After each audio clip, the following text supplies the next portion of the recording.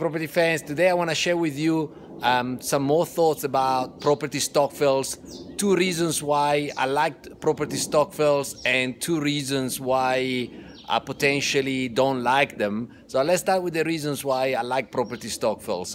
Number one is it's a great way to access property for many South Africans that unfortunately through either ignorance or call it, naughty behavior, have got their credit records impaired, and that's really preventing them from accessing conventional finance from the banks. So, Stokvels, and other members of the Stokvels will give the strength to the Stokvel to be able to access, finances beyond your impaired credit record. Obviously, if you've got an impaired credit record, I strongly suggest that you work on it, on repairing it, because that's a great long-term investment in yourself. So that's number one. Number two, which I think is more powerful, is the same way as we achieve more when we go to gym together with other people, and we've got that sort of group saying, hey, you coming tomorrow to gym? The same way a Stokvel, a property Stokvel,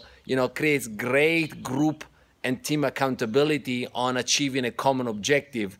And in that month, you really don't feel like making that contribution. You're not just accountable to yourself, but you're accountable to others. And there's research that I've come across to say that you are 7 times more likely to achieve a common objective when you do it with a peer group than when you try to do it on your own. And it always goes back to my favorite, right? If you want to go fast, go on your own. If you want to go far, go with somebody. The most beautiful African proverb, or one of the most beautiful African proverbs I've come across. So those are 2 reasons why I see a lot of merit and I see a lot of benefits in being part of a property Stokvel. Now, obviously, there's risks, and we're going to continue to go through this one.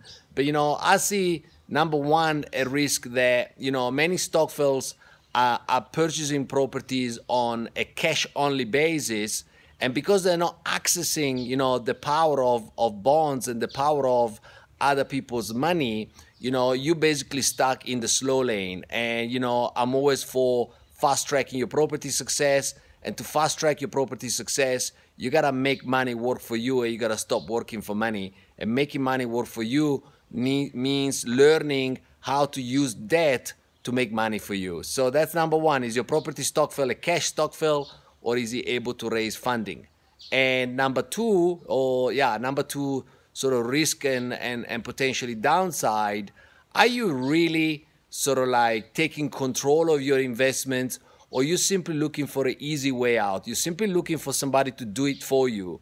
And how well are you managing what is happening? Are you really in control of what is happening, or are you simply a passenger?